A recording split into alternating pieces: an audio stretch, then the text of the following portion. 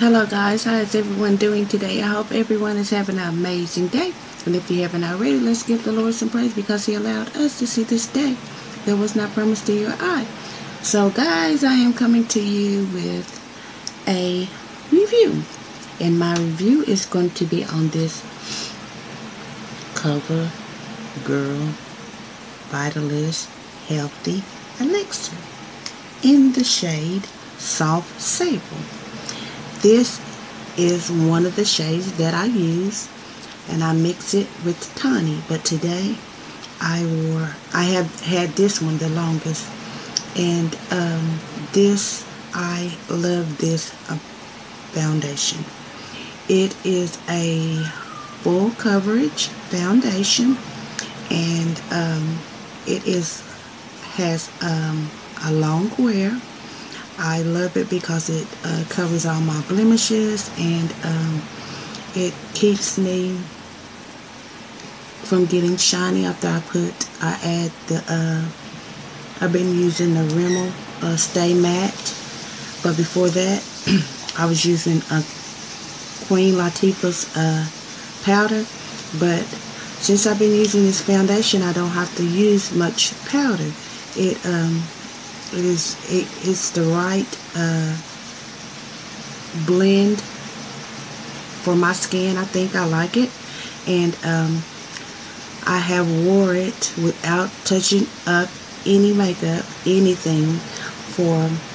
It has lasted me 12 hours. I have wore it 12 hours and not had to touch up, blot, or anything. And I know I'm shiny because I've been outside working, but and then I want to come in and do this video. I should have powdered my face, but I just want to come in and show you guys how it looks after 12 hours. See, I'm kind of shiny, but before that, I didn't touch it up.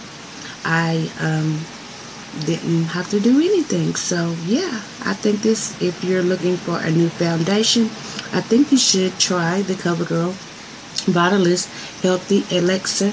It comes in many shades. I know for women of color, it is this soft sable and tawny, and then I think it's a shade that's lighter than this one, lighter than tawny, because tawny is lighter than this one. This is the darker shade, the soft sable.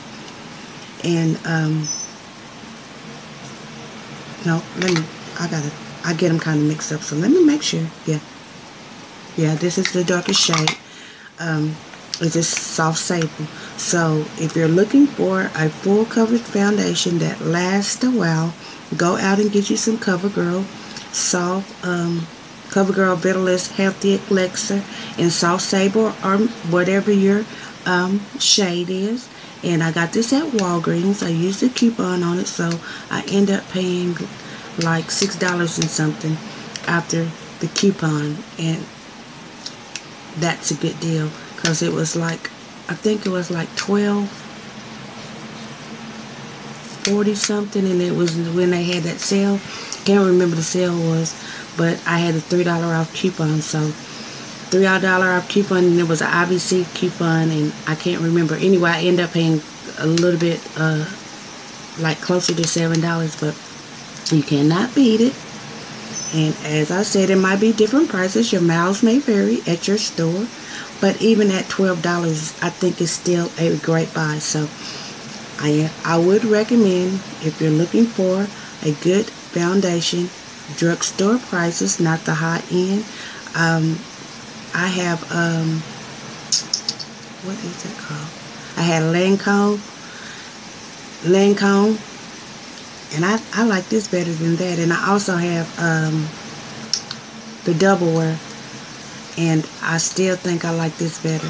And then I have another foundation by I forgot the name of it, but it's high end. I got them all from Ulta, and I still, well, no, I take that back.